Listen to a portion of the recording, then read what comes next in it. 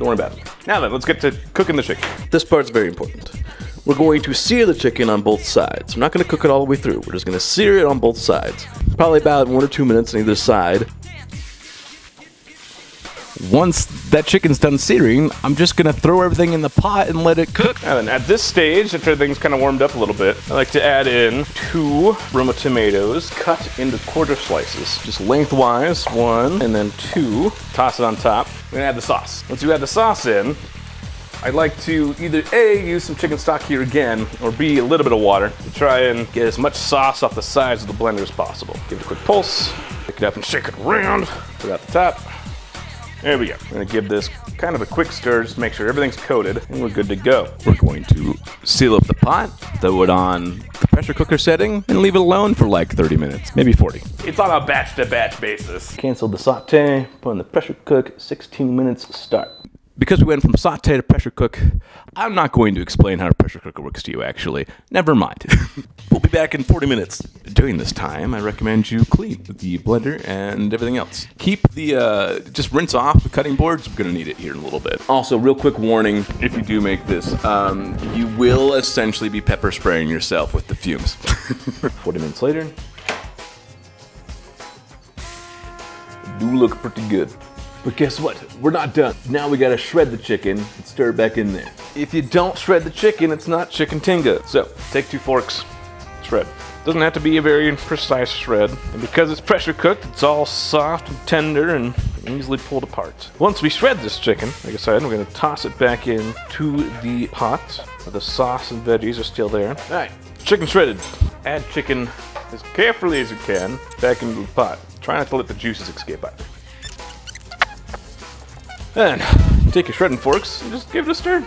Now, optionally, if you wanted to, you could also just continue to season this whole mixture right now even more if you didn't feel like the taste was exactly where you wanted it to be.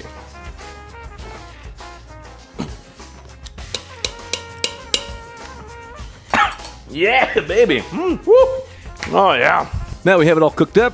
All you gotta do is just pour this into like a Tupperware container, a bowl, and cover it with some Saran Wrap or whatever you want to do. This stays good for like a week.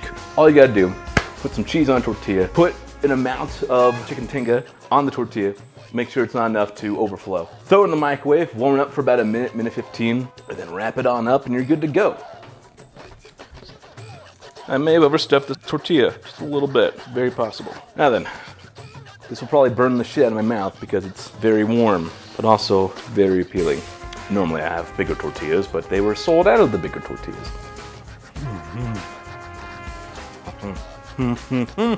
Ah, yeah.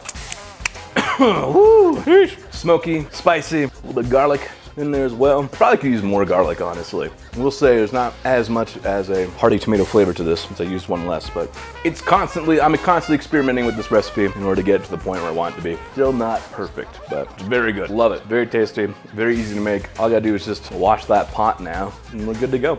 Oh yeah, I have eaten this every day for almost every meal for like a year. It's great. I will be licking the plate clean.